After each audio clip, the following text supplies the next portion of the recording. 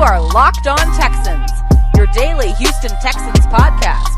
Part of the Locked On Podcast Network, your team every day.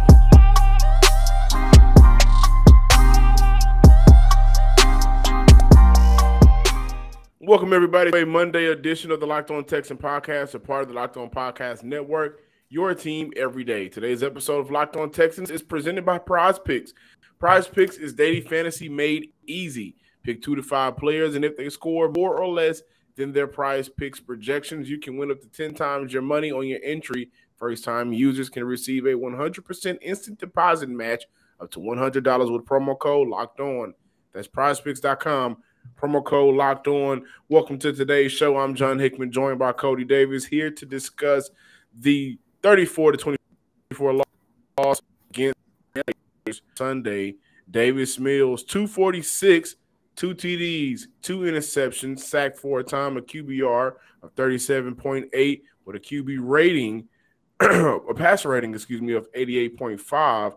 Davis Mills was 26 of 35 from the field.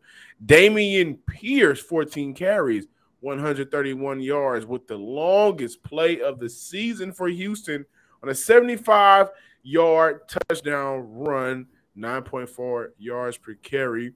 Nico Collins led our receivers with 82 yards through the air on 3 catches. Brandon Cook, 7 catches, 57 yards, 8.1 yards per carry. However, he did have a touchdown, along with Rex Burkhead coming in at second with receptions, third in receptions, with 5, 39 receiving yards and 1 TD, with the Houston Texans having Steven Nelson as the leader in tackles. A couple of important information from Sunday's loss. Third down efficiency continues to be a problem for the Houston Texans. They were only 4 of 12 on third down, 0 of 2 on fourth down. They had a total of 53 plays ran, a total of 346 yards, 6 yards per play. And overall, rough day for the offensive line. As I mentioned, Davis Mills was sacked 4 times with a loss of 31. Houston was very effective on the ground. Very good job in containing the Chargers. Did not allow them to rush for over 100 yards, contained to 81 yards, the first of the season for the Houston Texans. And the Houston Texans had 2 turnovers, of course, the interceptions by Davis Mills, 9 penalties. Penalties hurt the Houston Texans throughout the game. 9 penalties for 67 yards. Now, Cody, when we look at this game, by the way, injuries to Blake Cashman. He did not return to the game. Also injuries to Titus Howard and Derek Stingley. They finished the game. But I think the storyline for Houston, 7 points in the first half, 178 yards, 17 points and 170 yards in the second half, with Nico Collins and Brandon Cooks being involved on a 5-play, 93-yard drive. The Texans' offense had some good, some bad, and some downright ugly and unwatchable moments on Sunday. When the pressure was off and time in the pocket was given, Davis Mills looked the best he's been out there this entire season. The second half was the best football I've seen from Davis collectively from this offense. And I think we should start with what's happening throughout the game on offense. What happened, throughout the game on offense that was basically a tale of 2 halves for the Houston Texans? That the Texans are not a consistent team, plain and simple. And it's crazy because I want to say, with the exception of the game against the Denver Broncos, if I'm not mistaken, because what they ended up losing like 16-9. So they didn't have an opportunity to score in the end zone. But you take a look at week 1, you take a look at week 3, games against the Indianapolis Colts and the game against the Chicago Bears. The Houston Texans on the offensive side of the ball, they did come out and they was playing fairly decent. And the one thing you and I talked about a lot here on this show over the past couple of weeks was the fact that they had a lot of inabilities to sustain drives. And a lot of the times that they had that problem, it took place in the second half. Now, when you take a look at this game, they started off really, really slow. The very first quarter was by far one of the worst quarters that I've ever seen Davis Mills play. I had an opportunity. Moments. It was unwatchable. I mean, I had an opportunity to count, or at least on my end, 3 times during the first quarter where Davis Mills overthrew his target, and one, which was the first interception that he threw, he overthrew Nico Collins, and it ended up being an interception. And of course, the Los Angeles Chargers were able to capitalize on that turnover. But I say all that just to say, John, they struggled in the first half, and then in the second half, we saw a completely different team. As we enter week 5 of the regular season, John, listeners and viewers, please let me know how you feel about this. I'm looking at this from a standpoint that this team on both sides of the ball, they do have some type of talent, but I don't know at this point, is it the coaching or is it that the fit isn't there? Because it doesn't make sense for the 4th consecutive week. We are sitting here talking about, well, the offense played good in this quarter, but they look bad in this quarter. The defense played good in this half, but they played bad in this half. I don't know what's going on. Something inside that locker room isn't connecting, because it doesn't make sense for how bad the Texans played on both sides of the ball in the first quarter. And then next thing you know, midway through the 4th quarter, they are within what? 6 to 3 points. They went into 3. So I'm like, what is going on? Something isn't clicking inside that locker room. And John, listeners and viewers, I'm also looking at this from a standpoint. You're entering week 5. You're 0-3-1. Is it time to make some type of change? I'm not calling for a quarterback change or anything, but it's time for them to make some type of change, because for another week in a row, we are sitting here looking at this game saying it's another missed opportunity for the Houston Texans. Yeah, and speaking of missed opportunities, no Rashawn Slater out there. And well, I'll get to the defense, but I do think there is maybe room for change, and I'll get to that on the other side of the ball. But I do want to mention that Lovie Smith talked about a couple of, I think, good moments that we need to pull from Lovie Smith's post-game press conference. Talked about Dameon Pierce not being out on the field for the 4th and 1 call, and he said because it was a pass call, that's the reason why. Dameon has done some good things. We're not going to have him out there every play. Also, Lovie Smith talked about being in those close games and continue it after 4 games. We can't talk about being close yet. We're not there yet. We're not a good football team yet. We haven't gotten over that hurdle. It was terrible. It was a terrible first half. And I think it was. Listen, when I look at the offensive issues and struggles between the Houston Texans and why they're not able to consistently put points on the board, because there was a stretch, nearly a 9-minute stretch for Houston where they put up 17 consecutive points, and that offense was moving with all type of fluidity, and it looked great, right? Davis Mills finally looked comfortable, and again, maybe because the pressure at that point was completely off. They wasn't going to move on from you. Saw Kyle Allen warming up on the field, but Davis Mills should continue to get these reps unless he is hurt or unless he goes out there and have a 5-interception game where he just needs time away from the field. So I'm glad that they didn't rush Kyle Allen on the field. But I think when I look at what's going on right now, I just really think there is a groove between the quarterback and between the play caller that just hasn't been caught consistently. Now, I mentioned that nearly 9-minute span, but the first quarter and after they were not able to score anymore, these are some of the things that I saw. And a lot of people want to know, where do you place the blame? I think Pep and Mills share blame, but it's 70-30 Mills. Now, the issue with Pep has been situational play. I'm going to immediately to the 4th and 1 call. No Dameon Pierce out on the field. You're going side of Khalil Mack, who is a game wrecker on a bootleg. And it's 4th and 1.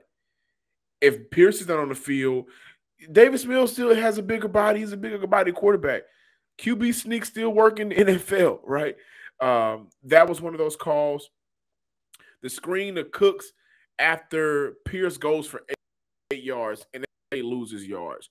Those are the moments throughout the season so far, but also in this game where, as a play caller, offensively, you're scratching your head thinking to yourself, why would Pep do that? Now, the Rex Burkhead TD, that was a great play call. If you saw that play, Rex Burkhead went the opposite direction of where the defense was flowing to get wide open. That was a great play call. The screen call to Rex Burkhead in the 4th quarter, knew the defense was coming, had a good counter against the defensive aggressiveness. And I think Rex Burkhead had a great game on Sunday for the Houston Texans. Mills and Pep got together. Mills and Pep looked good together. The post to Nico, the 50-yard play. Great head fake by Nico Collins to kind of, fake his corner in, his defender in, and he was able to make a play. And, guys, I want you to know how much Nico Collins has been wanting to make and have an opportunity to make that play. So they got some good rhythm in throughout that drive, but the issue is they have not been able to sustain it, and I do put 70% on that on Davis Mills. Right now, Mills is heavily overwhelmed, has happy feet. He's overthrowing guys. He's sticking with his first read or whoever he's locked in on, not accurate down the field, not progressing through reads, and I think, honestly, he was terrified of the pressure. But then those are my notes before the pressure was off. And then you were able to see Mills and Pep Hamilton and this offense led by Dameon Pierce, who he will be the heart and soul of this while this offense scores.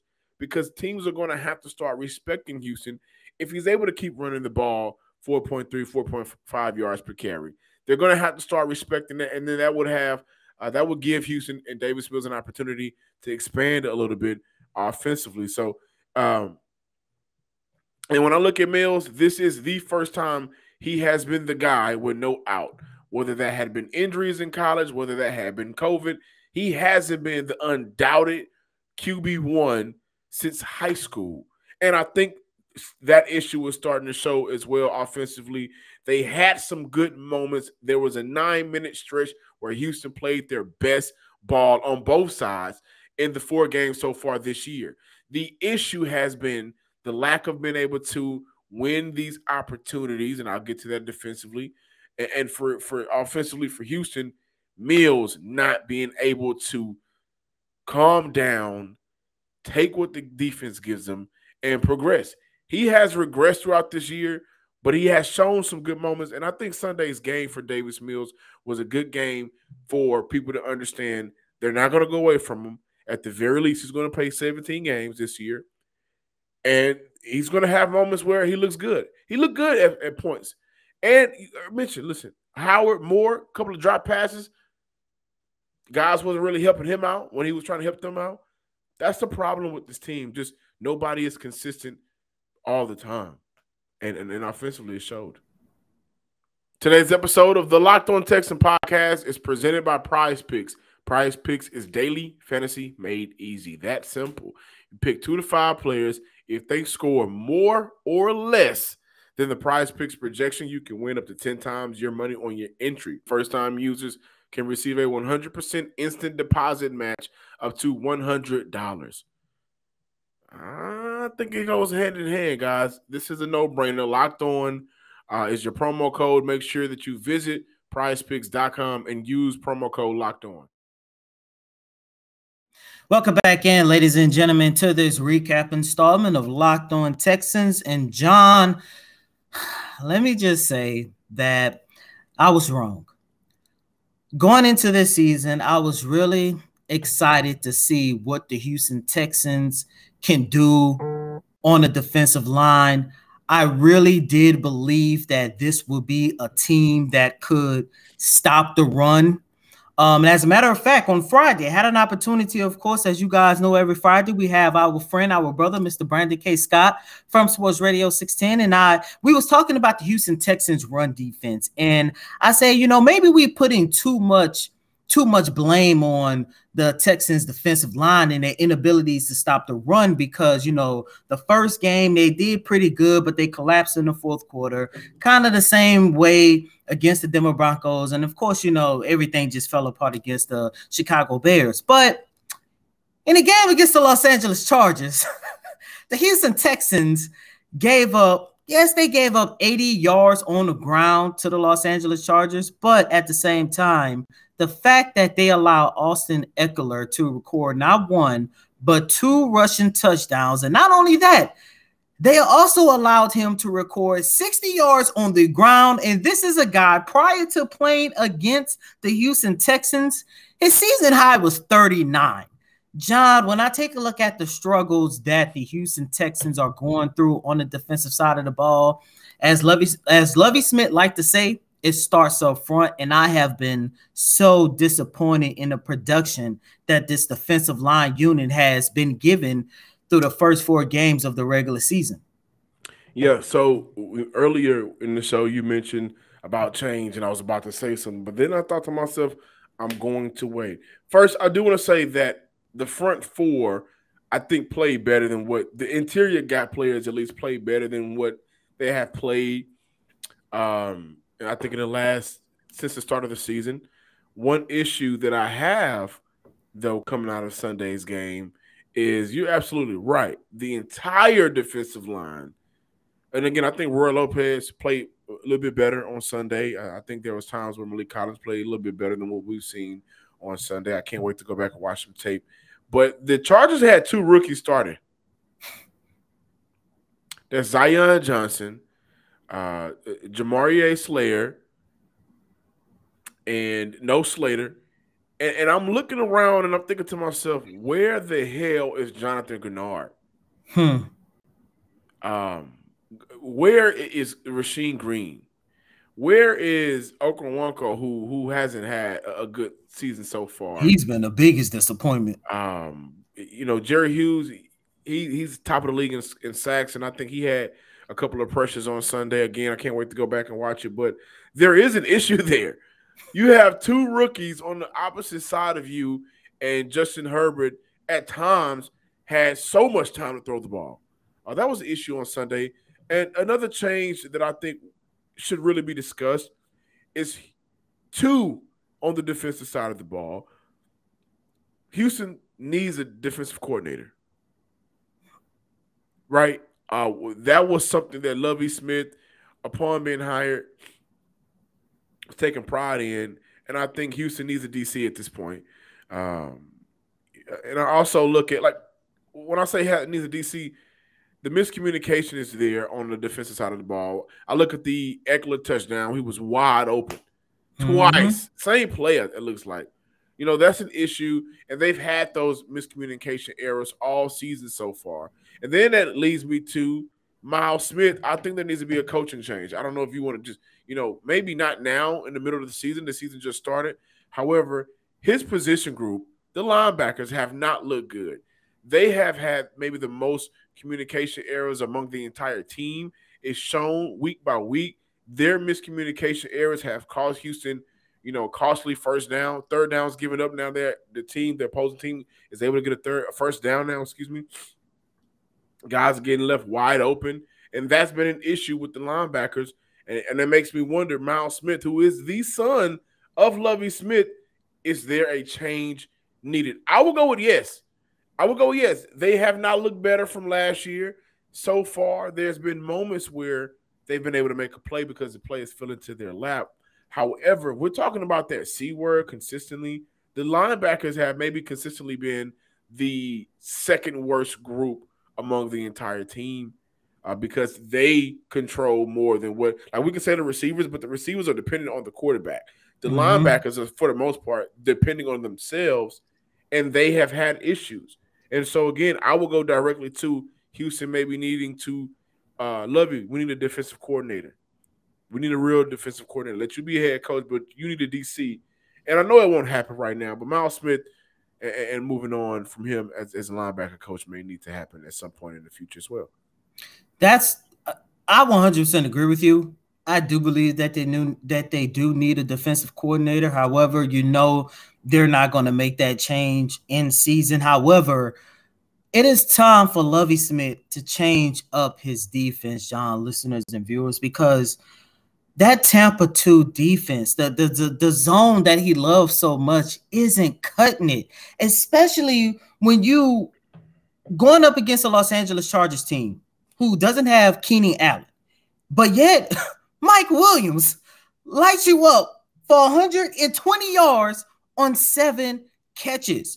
You have not one, but 2 defensive backs who excels in man coverage. As a matter of fact, we saw what Derek Stingley Jr. can actually do when you play to his strengths. Like, I do believe that Lovie Smith, because he is just so hell-bent on sticking to this Tampa 2 zone coverage type of defense, he's not playing up to his player's strength on that defensive side of the ball. I do want to say that a couple of things. Derek Stingley on Sunday, 9 targets, 5 catches, 46 yards given up. I think with Levy trying to play zone is trying to help out the other guys who right now athletically cannot stick with guys man to man, i.e. the linebacking group. Now, they really want to get Christian Harris out on the field, right? Due to the injury of Blake Cashman, we saw a much more of Garrett Wallow on Sunday as well. So they got some guys that they maybe want to get out there. It just hasn't happened, or they have to bring them along slowly due to injury. But between Kamu and Christian Kirksey, zone is, even though they haven't been good in zone may be more favorable to that matchup right now because man just isn't the smarter decision and way to go. And I think that makes sense. You don't want to, if there's a negative, you don't want to get a double negative. And if man is a huge negative, then teams know that. They'll find out. And your linebacker is going to be barbecue chicken for lunch. If you haven't tried Built Bar Puffs yet, you are depriving yourself of one of life's greatest joys. And guess what? They got a new flavor. You know I love bringing the new flavor to you guys. This one is delicious, indulging the cookie dough. The cookie dough is covered in 100% chocolate. Built Bar has done it again. Allow me to reintroduce this cookie dough. My name is Cook. No, I'm just playing. But the cookie dough chunk puffs have a light, chewy texture, real cookie dough chunks. And, of course, like I said, covered in 100% chocolate. All of the joys of eating cookie dough without the hassle of making it. Plus, it's healthy for you. Cookie dough chunks puffs are only 60 calories, and they have a whopping 15 grams of protein in them. Go to Built.com, use promo code LOCKEDON15, and get 15% off your order. That's promo code LOCKEDON15 for 15% off, at Built.com. Thanks for making Locked On Texans your first listen every day. Now make your second listen the Peacock and Williamson NFL show. Brian Peacock and former NFL scout Matt Williamson give you the expert NFL analysis in less than 30 minutes. It's free and available wherever you get your podcasts. At the first London game of the year, the Vikings and Saints. Come on, bro. Why you going to have to do me like this, dog? Oh, yeah. Miracle in the I don't know what to call it, but the bean pie land. I mean, not a bean pie. You know the British love beans for breakfast. And it's weird. They like baked beans and eggs. But we back to the Houston Texans, and you know what? I was impressed by this team. I know we're talking about some of the negatives. There were some positives, by the way. Like I think this was an opportunity for Davis Mills, at the very least, take away your confidence that he showed throughout those 9 minutes. Another positive is undoubtedly the offense moves with Dameon Pierce, which is what they and you know I think today was a good day for the offense and Pep Hamilton and Lovie Smith because in terms of that, they have been trying to establish it. And on the opposite side of the ball, you had Tillery, you had Khalil Mack. This wasn't, it wasn't like it was, they went hard on the other side.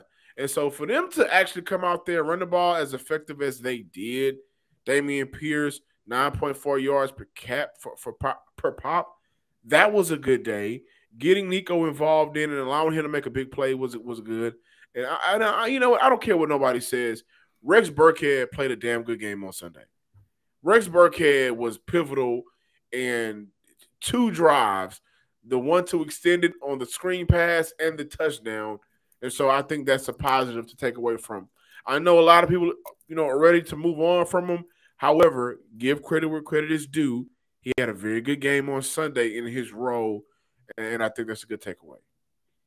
I mean, I'm not going to say damn good. I mean, it was decent. I didn't say damn good, but he scored that screen call. And for him to get out there at his age and the lack of athletic ability that we've talked about, that was a great dial-up call. Shout out to Pep Hamilton on that.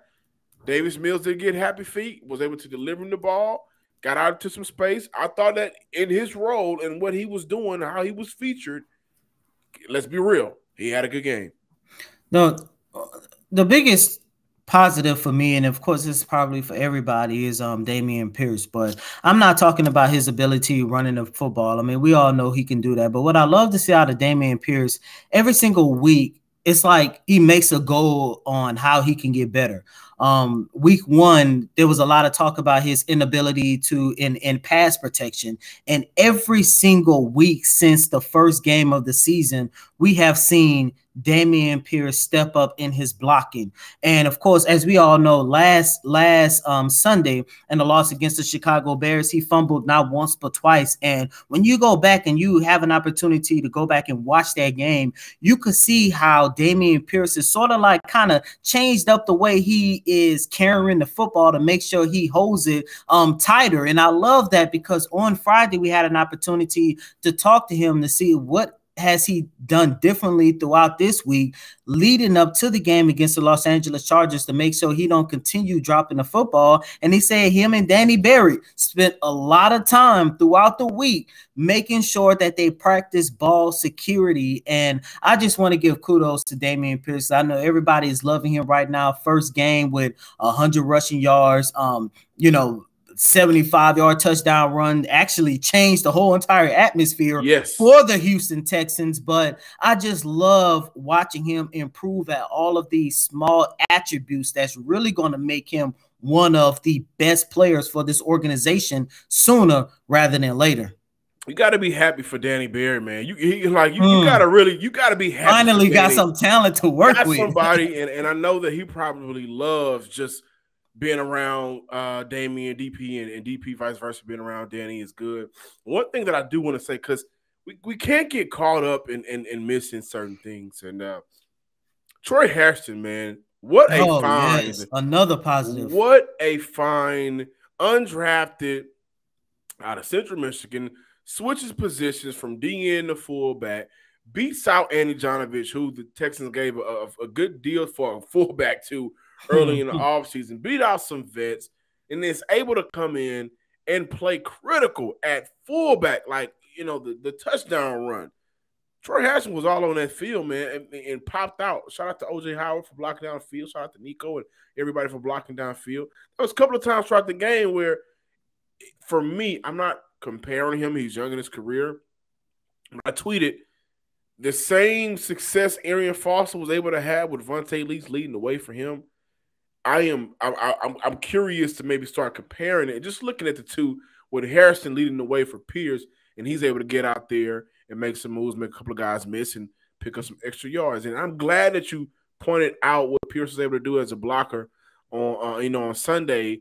His key block led to the pass catch to Jordan Akins, which he was allowed to make a move, break a tackle, and pick up some extra yards. And so that is some of the things that, out of your rookie running back, who I like that out of him coming out of college at the Senior Bowl, that's what you want to see on Sundays. And the transition from college to NFL has been slow, but it's starting to all come together for Dameon Pierce. And to the point of Lovie Smith saying that Dameon Pierce wasn't out there on a 4th-and-1 play because it was a pass play. They don't want him out there every play. I agree with Lovie Smith on that. You do not want to tire him out. However, in a game that's that winnable, and a player that does not have that much tread on his tires, speaking about the amount of carries that he's had in the last 4 years of his college career, he got some fresh legs. He's a young buck. Put him out there. 4th-and-1. He's been effective all day on the ground for you. Give your offensive chance to move the ball, and I would have liked to have him out there. Thank you guys for checking out today's episode of the Locked On Texans podcast. Be sure to check us out throughout the week. We're going to look at whether or not the Houston Texans actually have a win coming up anytime soon. And, of course, looking at film, breaking down what's going on with miscommunications, how the Houston Texans can get better, and dissecting everything that is coming out after practices and post-conferences and everything as well. So make sure you follow us on Twitter at Locked On Texans and subscribe to the Locked On Texans YouTube page as well. And as always, I'm your host, Cody M. Davis. Please remember to follow me on Twitter at CodyDavis_24. Once again, that's Cody, COTYDAVIS_24. John, really quick. This is the second time in 4 games we're sitting here thinking to ourselves, why isn't Dameon Pierce in the game at the most crucial time. Remember against the Indianapolis Colts? Yeah, we're going to get into that play caller this week with Pep. Exactly. But until next time, ladies and gentlemen, peace.